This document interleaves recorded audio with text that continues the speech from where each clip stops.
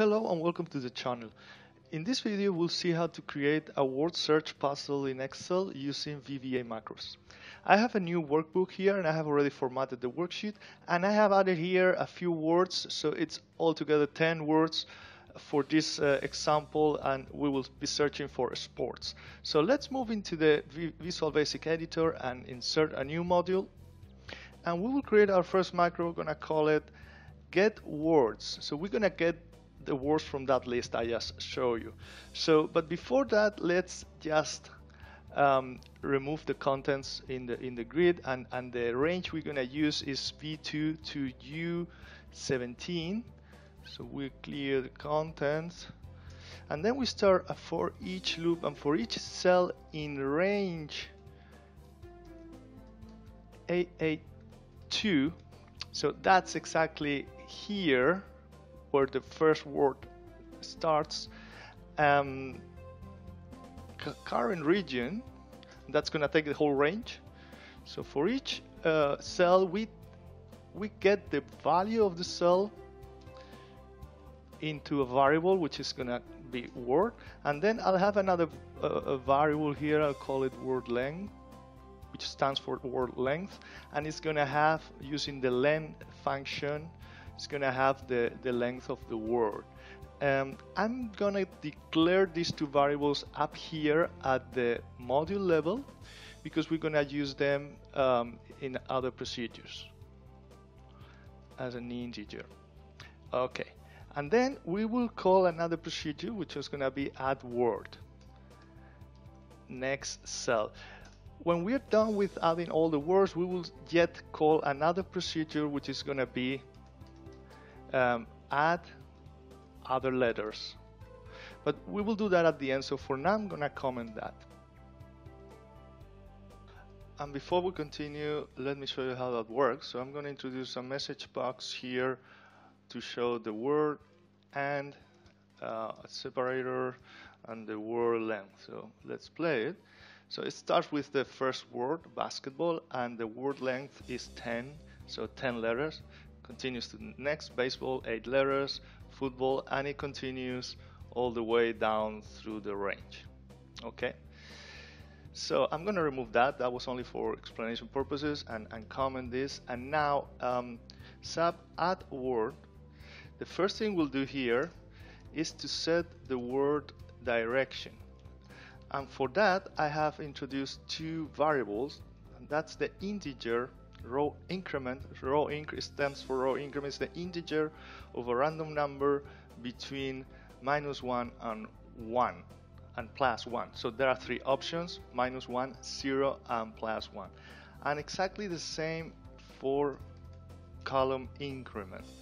Let me add here the randomize function, and we are gonna put this in a loop because we cannot have the situation where both row increment and column increment are 0. So loop until row increment is different than 0 and column increment is different than 0. Okay, so that means if row increment is, let's say, +1 and column increment is 0, the word is gonna be placed in this direction. So row is going to increment by 1, column is not going to increment. Now we start a loop to check the word placement. So do loop randomize. We're going to place the words letter by letter. So the first letter will be in row start and row column. So again, we set variables, random variables here, and row start will be a value between 2 and 17 for the rows. That's the range here, and the same for column start. It will be an integer of a random number between in this case 2 and 22, so that's why we use 20. And now if cells row start call start is empty, then we can check if the word can be placed um, depending on the word length and the direction that we've chosen earlier. So that's if the row start plus word length times the row increment is greater than 1 and lower than 18, and the call start plus, again the same, the word length times the call increment is greater than 1 and lower than 22, then we're gonna set two new variables for row start that we will use in the next procedure, and we're gonna call here check add word procedure. That procedure will give us a variable, a Boolean variable, which will be true or false. It will be true if we can place the word. So if can add word, we're gonna call it can add word, is true, then we will finally place the word, and we will call yet another procedure to add the letters of that word, add word letters, and exit the do loop. And if otherwise, if the can add word is false, then we will loop and we will choose again random values and go through the whole process again. So let me end the if statement here and yet the other if statement and close the loop. And before we start the next procedure, let's declare all the variables up here. Now let's start here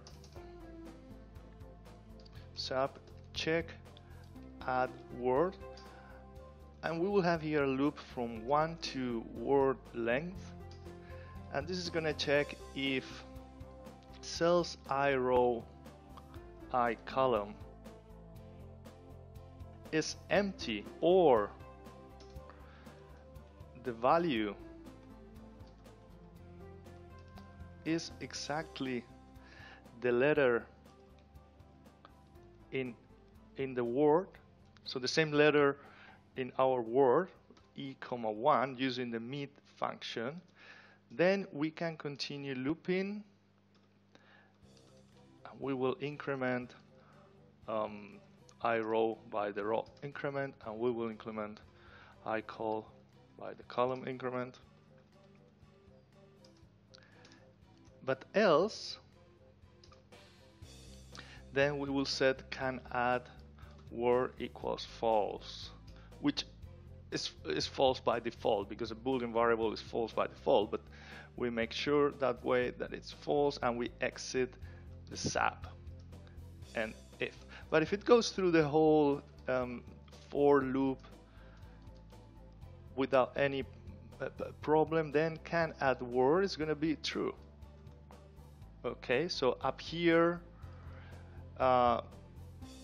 it will be true, and it will call the next procedure, and we're gonna add that here. So the sub add word letters is gonna again loop from 1 to the word length, and is going to say cells row start comma call start value is gonna be using the mid function again, the middle of the word in letter I and one single letter. Okay, and then we're gonna increment row start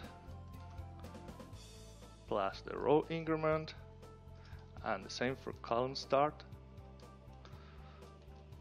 plus the call increment, and in this way it's gonna add all the letters to the range.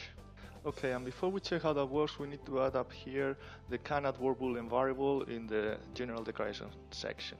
So let's play now and see how that looks like. So it has placed all the 10 words. Here you can see here's basketball, here's hockey. So in a random location, if we play it again, we can see it has done the same in different locations and making sure that they fit into the range. So now the last thing we want to do is to add other letters. Okay, so I'm gonna uncomment this here, and let's go down, and that will be the last macro. So add other letters, and here we're gonna start a loop, a for each loop for each other cell, we can call it, in the range B2 to U17, but special cells only XL cell type blanks, this one here, only the blanks. We're gonna have again a random number to the variable other letter, and this is gonna be an integer between 90 and 65 times R&D plus 65, and that's a number that's going to be a random number between 65 and 90, because that's the range of the capital letters in the characters that we're going to get. So other cell dot value is going to be the character function of other letter. Next other cell. Let's see now how that works. I'm gonna play again the macro here, and there you go. We have now the word search, including the letters here, and that's how we create a word search puzzle in Excel using VBA macros. Thanks for watching.